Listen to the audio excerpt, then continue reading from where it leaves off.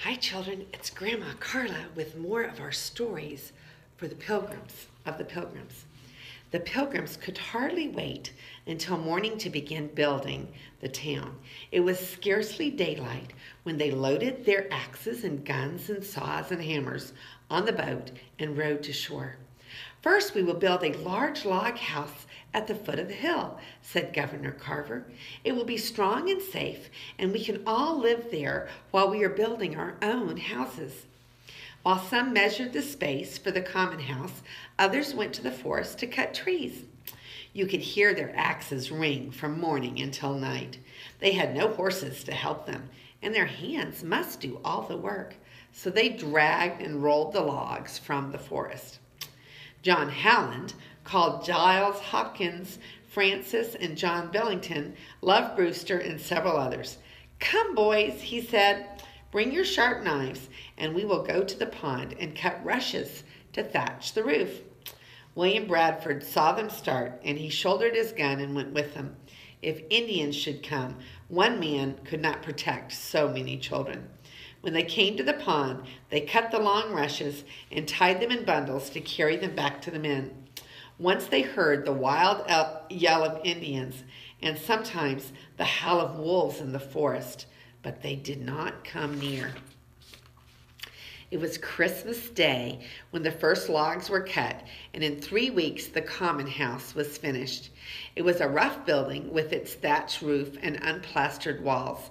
The windows were made of oiled paper instead of glass, but it was their own, and the Pilgrims felt very happy when it was done.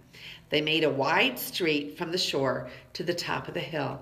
It was named for their old home in Holland, and it's still called Leiden Street. When the common house was finished, the Pilgrims began to build their little cottages on each side of Leiden Street. There were 19 families for which to provide. John Alden was to live with Captain Standish and help him build his house. Other men who were alone would live with those who had families. The winter grew colder and more bitter. There were many days when it was so stormy no work could be done on the houses. Food was scarce, and every day some of the men tramped through the deep snow in search of game. Often they returned nearly frozen and with empty game bags. The Pilgrims were often wet and cold, and they did not have proper food. Do you wonder that many of them became sick and died? Rose Standish was the captain's young wife. Her sweet face and gentle, loving manner had made her very dear to the Pilgrims. If any were homesick and lonely, Rose seemed to know best how to cheer them. She was always planning little comforts or pleasures for others. But Rose was not so strong and well as the others. Miles Standish sighed as he saw her grow more weak and pale every day.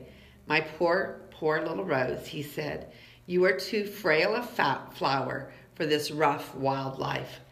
"I shall be better when I leave the ship and breathe the sweet, fresh air of the earth and the woods," she said. So, as soon as the common house was finished, Miles Standish gently lifted Rose into the smaller boat and took her to the shore. He carried her in his strong arms to the new log house and laid her upon a little cot. The brave captain trembled with fear as he saw her flushed face and held her fevered hand. He knew an enemy had come that he could not conquer. A few more days of suffering, and then Miles Standish was left alone. Soon William Bradford became very ill, and then Goodman White, Mistress Allerton, and many others. In the common house were long rows of white cots where lay suffering men and women. At last there came a time when there were but 7 well enough to hunt food, care for the sick, and bury the dead. All day Priscilla moved quietly about, bathing fevered faces, or with cool hands rubbing the pain from some aching head, or she bent over the coals of the fire making broth or toast for the sick, or cooking for those who nursed themselves. At night, when only a dim candle lighted the room, Dr. Fuller or Miles Standish went from bed to bed, giving a cool drink to one or turning a heated pillow for another. Often a cup was placed in the hand of one of the weary nurses, and Priscilla would whisper, "Drink this hot broth. It will give you strength to help others." If it were their white-haired elder who was on watch, she would beg him to lie down and rest for an hour while she took his place. "No, no, Priscilla," he would say. "You cannot work all day and watch at night. Take your rest, child. You need it much."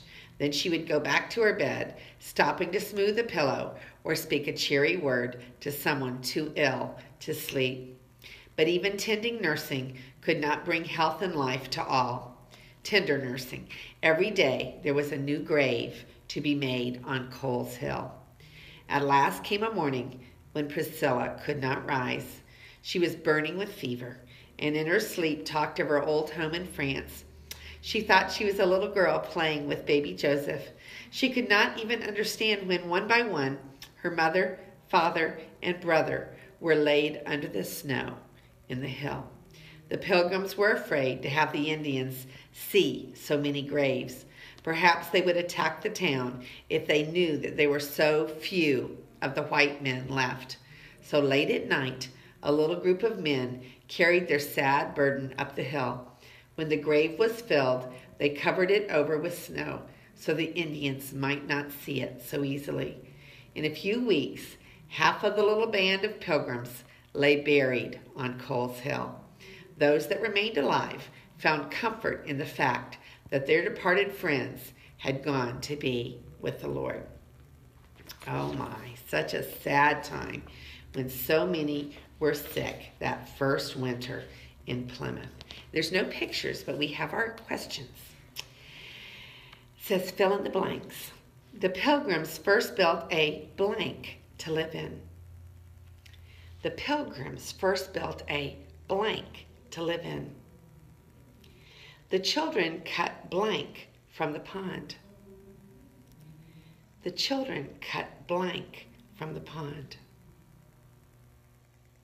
The wide street they made is named Blank Street. The wide street they made is named Blank Street. The winter was hard, and blank was one of the first to die. The winter was hard, and blank was one of the first to die. Soon, only blank people were well enough to care for others. Soon, only blank people were well enough to care for others. In a few weeks' time, blank of the Pilgrims had died. In a few weeks' time, blank of the Pilgrims had died. And this is Grandma Carla, and I love you.